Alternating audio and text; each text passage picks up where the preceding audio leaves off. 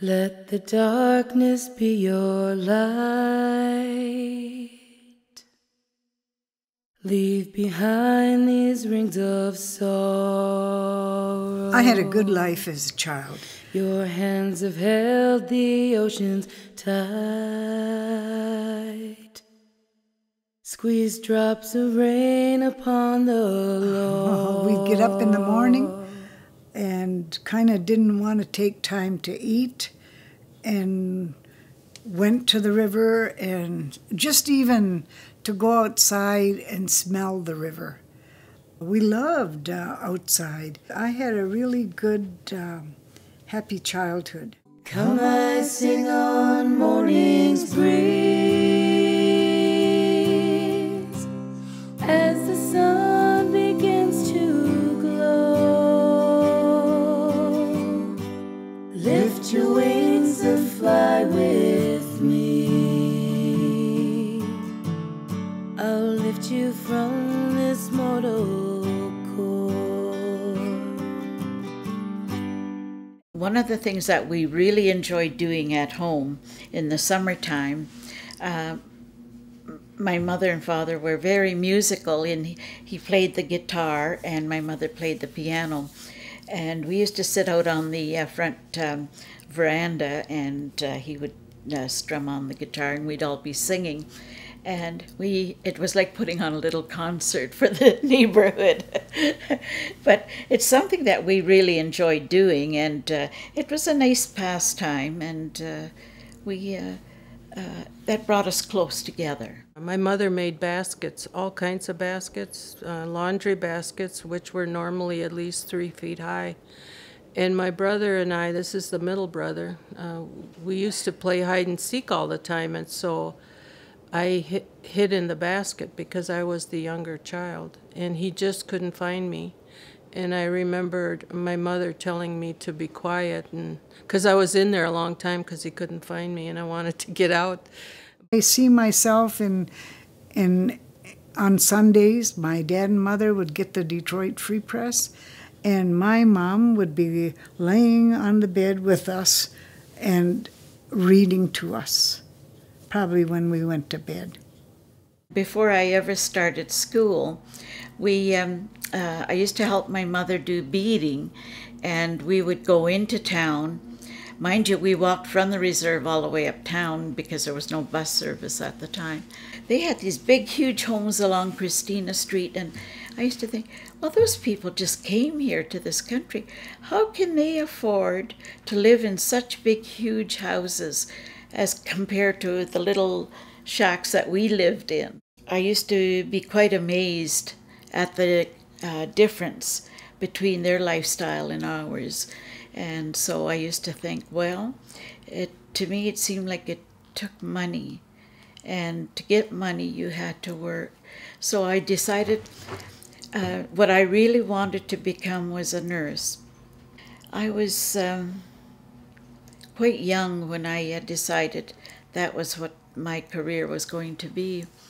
And then I thought, well, I would be able to afford to build a nicer home for our family and so forth. But things didn't turn out that way. It was of an age where we still had our ties with our use of Indian medicine, and that was ordinary too. When we got sick, my mother took care of us, and my grandfather, he knew, herbs and stuff like that.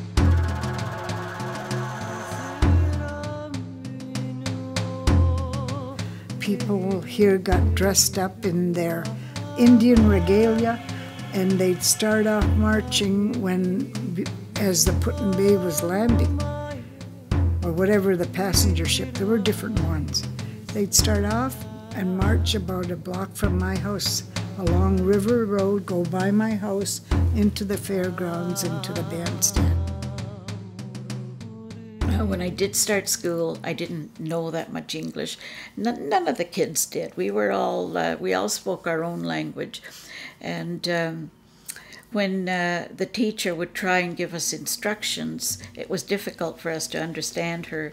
And of course, she didn't know our language either, so she would become really frustrated with us, and she told us we were all too stupid to learn. When I told my father about the teacher saying we were too stupid to learn anything, he became very angry, and he went to chief and council, and he took me out of school, and he took me to Mount Elgin Residential School in Muncie. I was only there for from September till June, and the school closed down that June, so my parents came and got us and took us back home. But it wasn't like other schools. Parents could come and visit on the weekends, and this school was right on the reserve. So people felt free to come, like parents and relatives, free to come to that school and visit. So I always saw somebody from our community, and that made it not so lonely, and we didn't feel as if we were totally abandoned or anything there.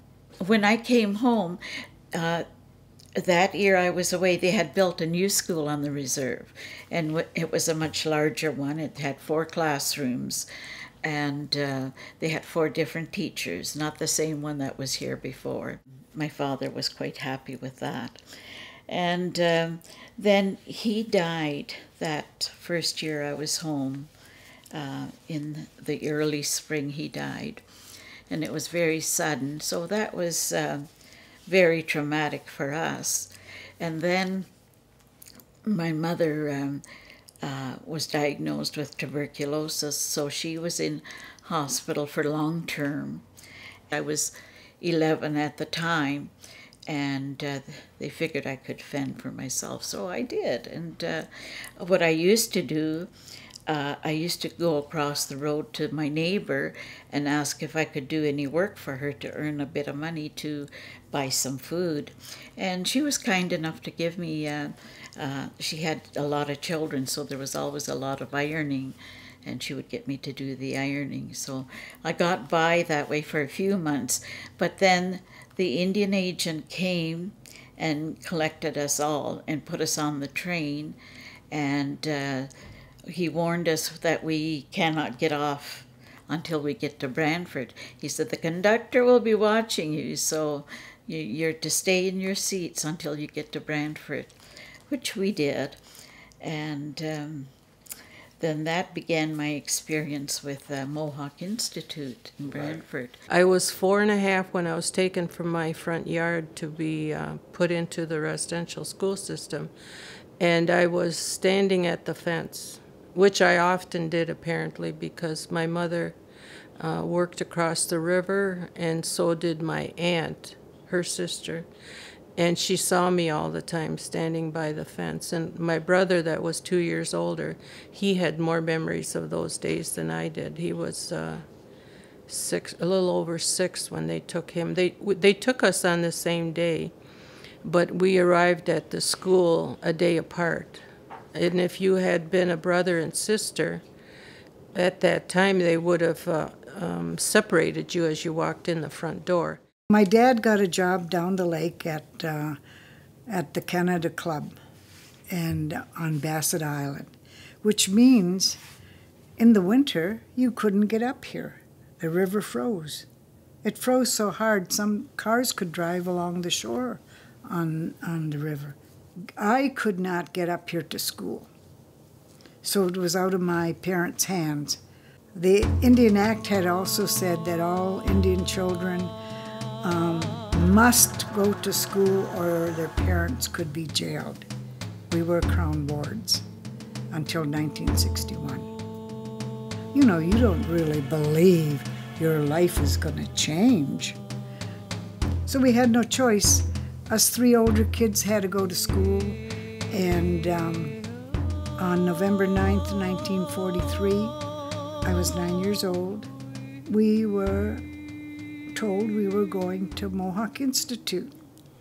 There wasn't any choice as to whether I would go or not. The taking of the children was based on the settlers' value system. They felt that if a mother and father were not in the home all the time, then they were not what I call a regular home. And in our situation, as many on Walpole Island, grandparents lived with you. And in our culture, it is part of the grandparents' responsibility to raise children, which since getting older and older, I think that's a very good idea. They have more patience and they're a lot wiser. That day, and we got on the train, I see myself in my mind's eye crying and inconsolable. And because it was just us 4 kids going. And my older sister was trying to comfort me and my brother. The principal met us at the train and took us to the school.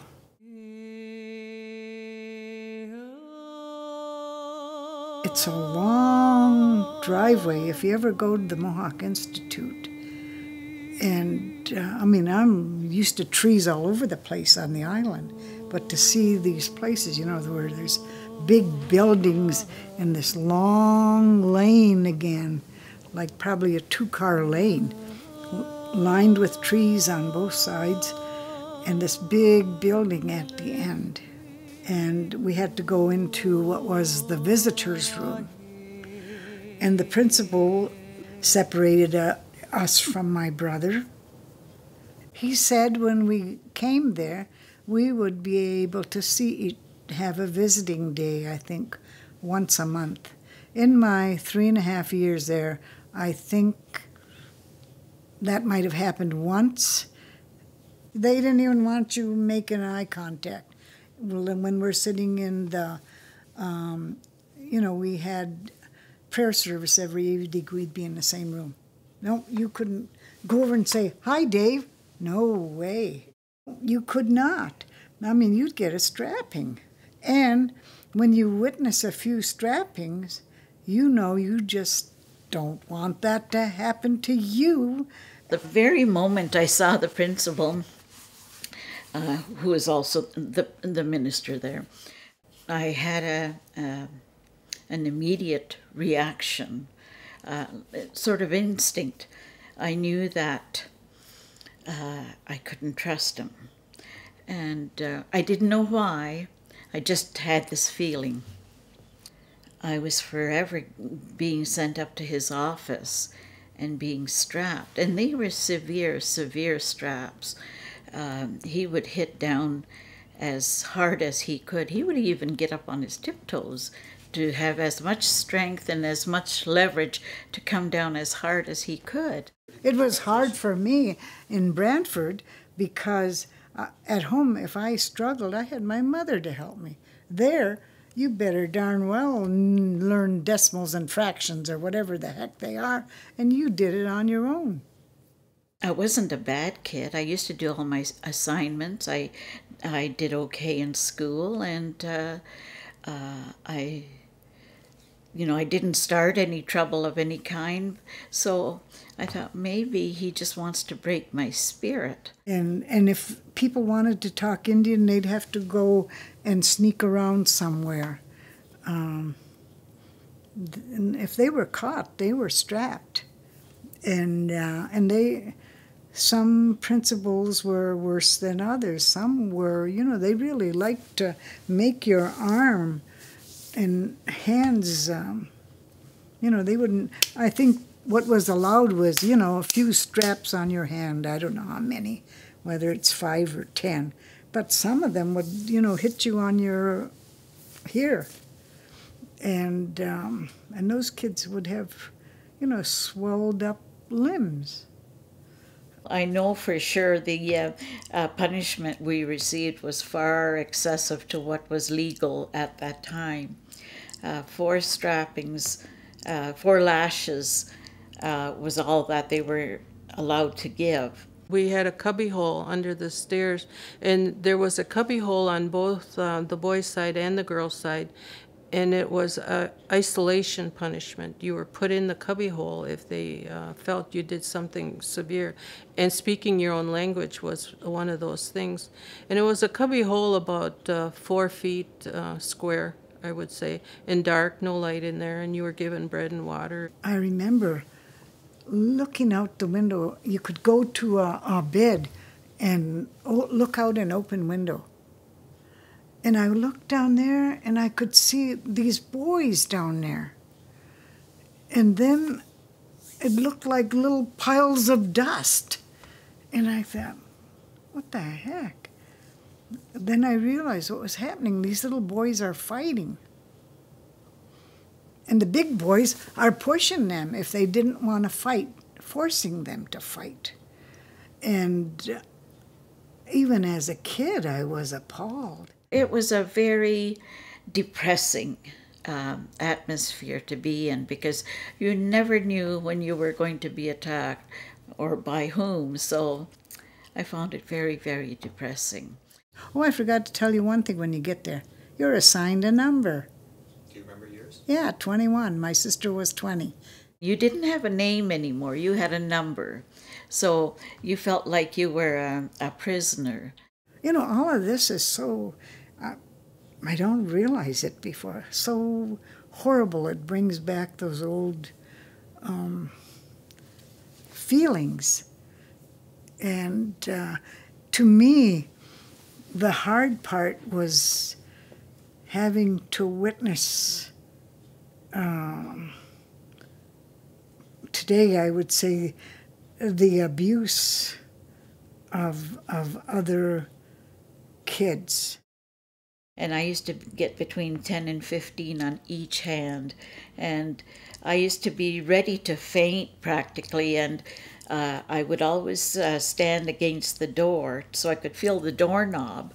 And if I ever reached a point where I was nearly collapsing, I had in mind that I would grab that doorknob and get out of there, because I didn't want to pass out and faint in front of that minister, because I was afraid of what he would do. I didn't trust him. What he would do? Yeah. Like more punishment, or? Well, molesting. That's what I was afraid of.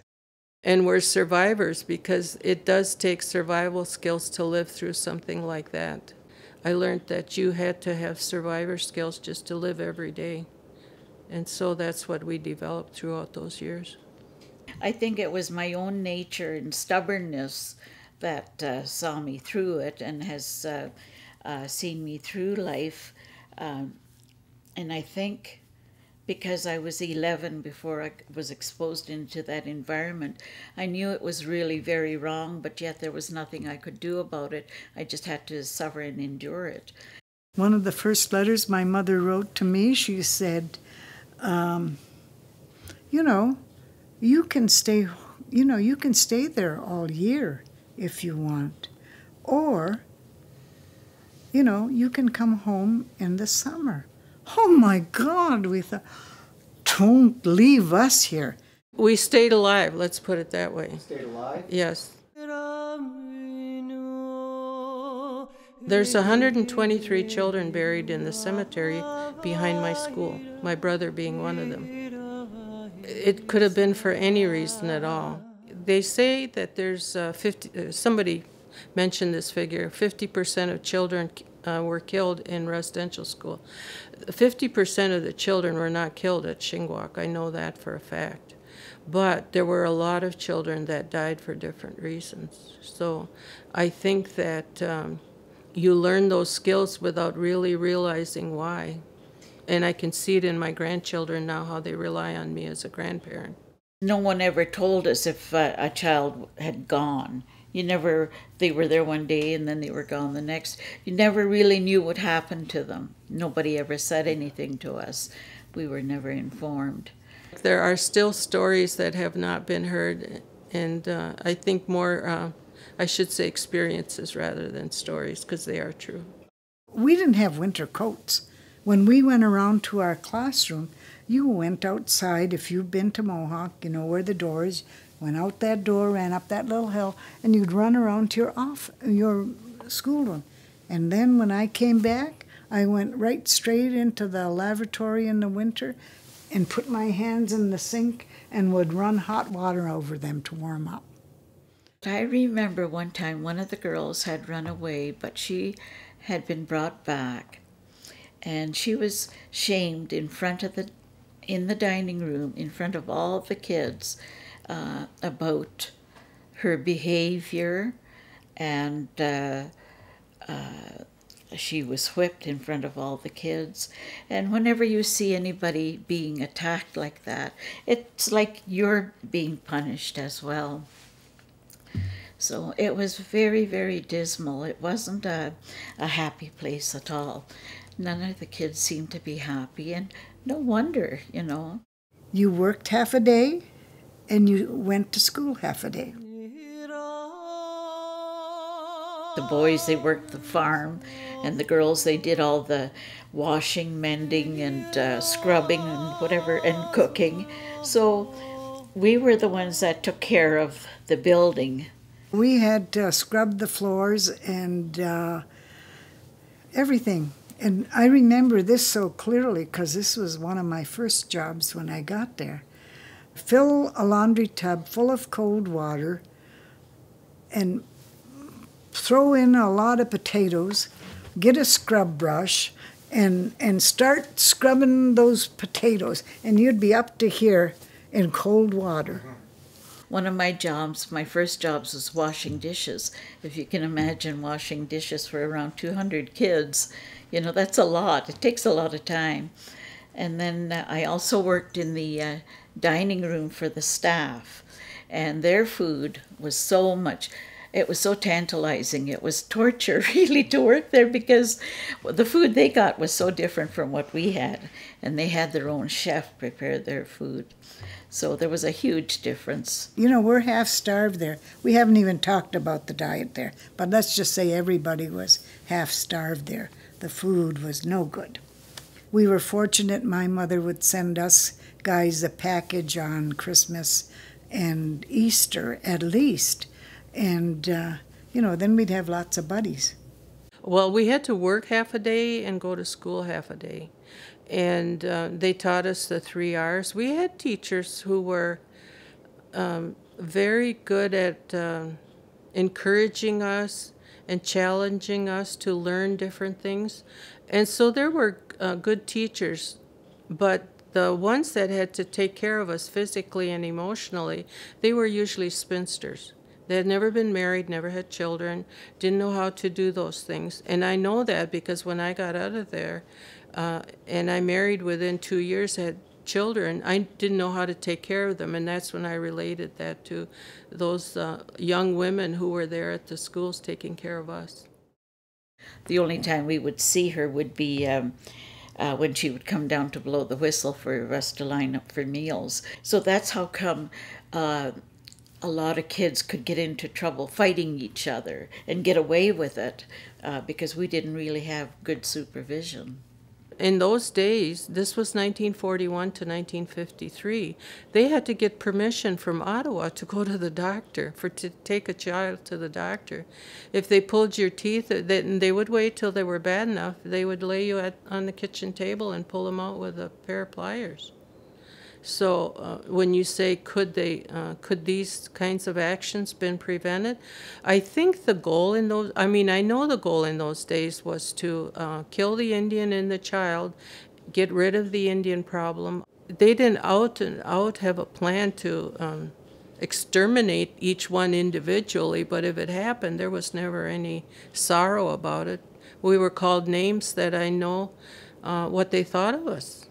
And so, like, you dumb Indian, you stupid Indian, you're not good for anything.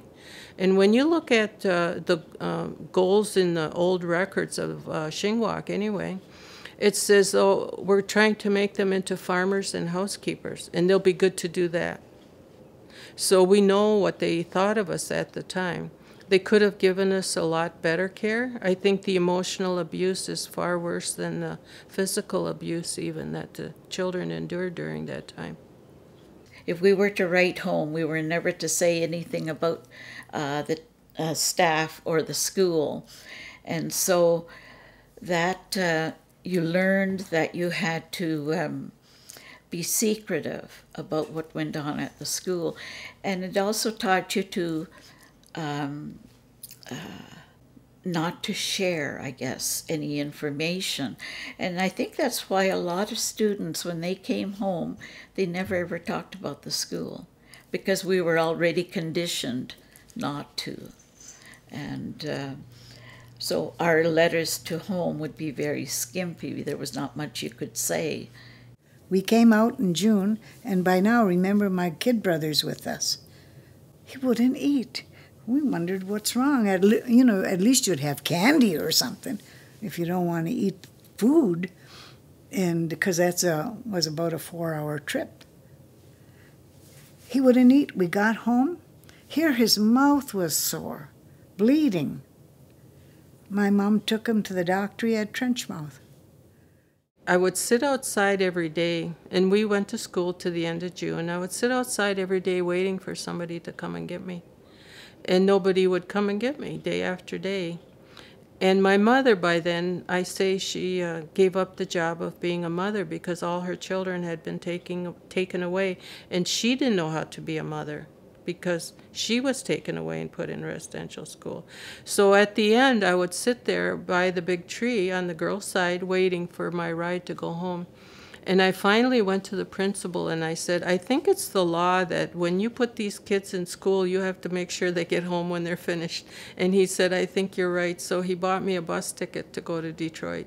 But from that, I learned that I had the abandonment issue. When you come home, like you're such an uptight person because of all the restrictions that you had at the school.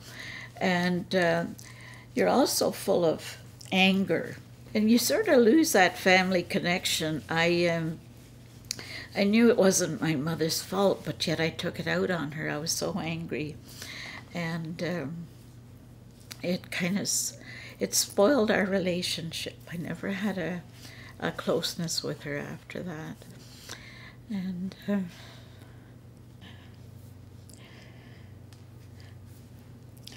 it's as if I were blaming her for the situation we were in, but yet I knew in my head it wasn't true. But it was just a total family breakdown. Anyway, she had to board me out to another home, and she laughed because the situation was really bad at home. I couldn't stand a lot of things.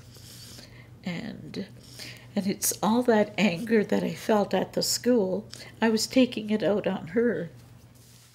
When I got home, I was 16 and probably feeling my oats, so to speak. I didn't want to do anything illegal or immoral, but I did want to be on my own, and I was used to being on my own. So within a month or a month and a half, I told my mother I was moving out.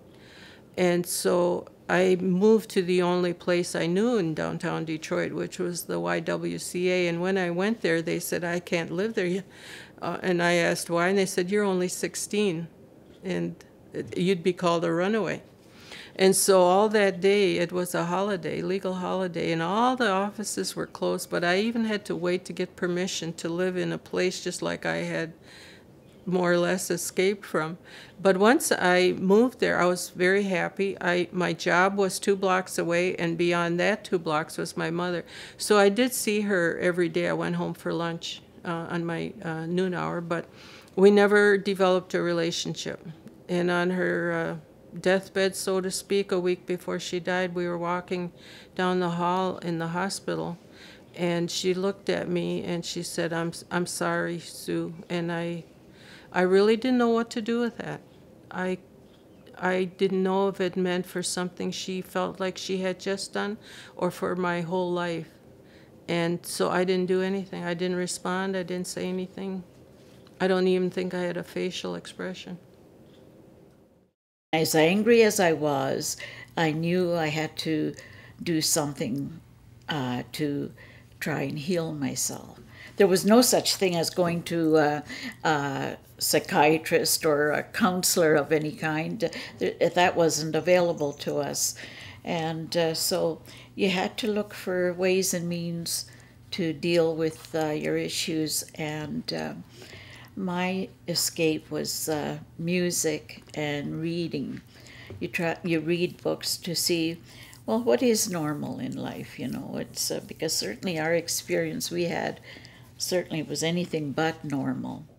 I guess the neglect of teaching this in the school system is really surprising, not only to me when I found out about it, but also the staff and the students nowadays. I had a student ask me last year, if the government isn't allowing this to be taught in the school system, what else are they holding back from us?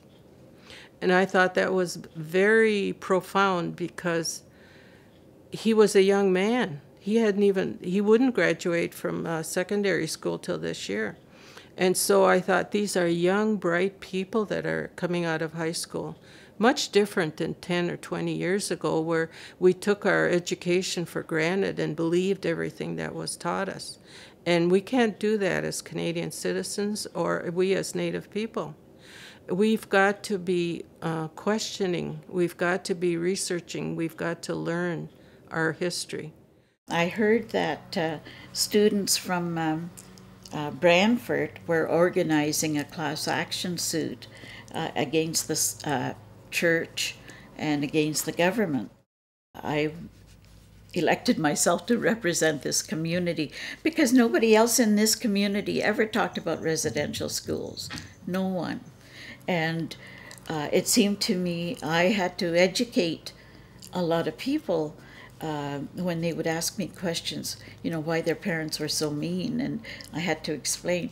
So I did go to council, chief and council, and I spoke to them about the conditions at the school and what the students had to endure. And I said, and I see a lot of negative behavior in the community, a lot of dysfunction. And I said, I'm positive it's because of the residential schools. And so anyway, that's how I became involved with that class action suit. I thought not only my community needs to know, all of Canada needs to know. There's no history about it in the books. When I was going to high school, there was never anything said about it. And certainly not in public school either, but it just seemed it's a part of history, and a very traumatic history in Canada of what people had to endure here. And so in order to get that knowledge out, it seemed the only way they would listen is if we sued. And so we went through various courts until we reached the Supreme Court of Canada, and they had said yes, we had legal right to sue, and we had a good case. People have asked us, well, how much money do you want? What can we do to fix this? And I say that 4 generations of people from our community went to residential schools, so you aren't going to fix it overnight. You could say 4 generations it will take to cure up some of the problems, but I'm not even sure of that. They really fractured our First Nations people, their spirit and their souls. And the younger you are as a child, when you're exposed to that, the more devastating the effects. As I was learning the ins and outs of this residential school system and why we are the way we are, I realized the dreadful impact that the breaking up of the families was to our community and to the 600 other First Nations across Canada. And so I realized that I never knew my brother. I remember being at his funeral, and I was about a little over 5 at that point, and I wondered who that was in the box. And I realized why my mother was the way she was, because she went to residential school. So it isn't so much of the fact that I mourned his death because I didn't know him. He was really nobody to me except a body in a box. And so I started looking at all of the things that happened to us as First Nations people, and my field of work was in social services. So when I look at all the impacts that we endured over those things that happened to us at the schools, it made a connection for me on why we are the way that we are. It just broke up communities, and it's still going on. It's intergenerational, and I think it'll take a few more generations yet before that cycle is completely broken. I went to Ottawa when the Prime Minister offered an apology. It was a mixed feeling about that, because knowing that it wasn't really a sincere apology, he had to be coerced into giving that. There was a lot of pressure put on him. And knowing that, you know, it's, I was thinking, well, hopefully the rest of Canada believes him. And certainly the other parties who pushed to have this apology brought forward, they certainly felt we deserved that apology. So anyway, it was a beginning, just a beginning of teaching the rest of Canada what happened at the schools. Enter now thy sacred place. Hear the distant make-up bells. Return thy spirit to its grave. Midst the beauty of the dead. Not only were we crying there, so were our parents. Can you see what it did to our community? Yeah. Yep, it was to break the strength of our people. But we're still here. Just as death shall bring us peace, let the sacred spell reverse. Return my spirit to its grace, and lift me from this hallowed curse. Come I sing on morning's breeze, as the sun begins to glow. Lift your wings and fly with me. I'll lift you from this mortal coil. By the light and full moon's wane, in turning tides we shall be one. Cleanse my soul of taint and stain. Our love shall never be undone.